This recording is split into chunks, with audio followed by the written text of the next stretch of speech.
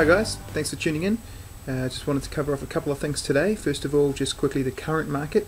Just over the last couple of weeks we've seen a few extra listings come on, which has been great.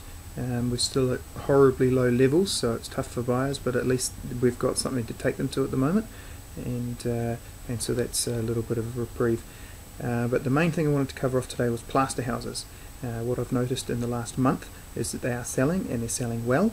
The inquiry's been quite good, and the reason I think for this is that the market's been tracking up for quite some time at a nice steady pace.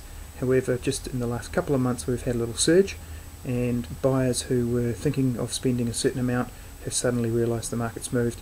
They can't quite get what they thought they were going to get, and they're having to expand their options with the lack of listings and availability of property in general. So I'll give you a couple of examples. First one, this property in CV Road. Cue picture, there we go. That one there, it was on for 3 months with another agency. Couldn't really sell that well, got the odd offer, didn't go through, and then it was listed with Barfoot and Thompson and sold very quickly. So that for a great price, the price was above a lot of our expectations. The next property, this one, Mossop Rise, so that was taken to auction. Not always the best idea with plaster houses, but I can talk more about that. But this property, it did get interest post-auction and got a great price, and then it actually got a backup offer on it for many tens of thousands, actually more, and so that was a very interesting situation.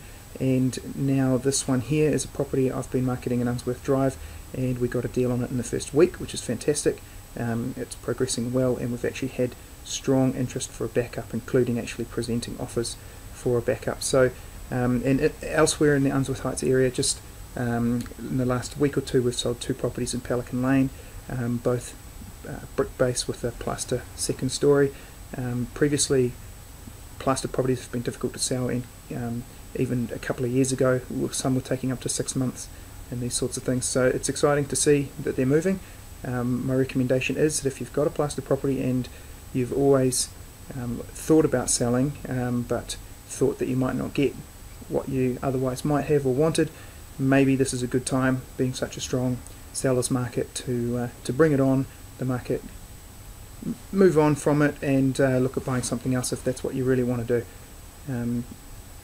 Alright, so thanks for tuning in, and if any of you know anybody who's looking to sell, you could do them a big favour and recommend me.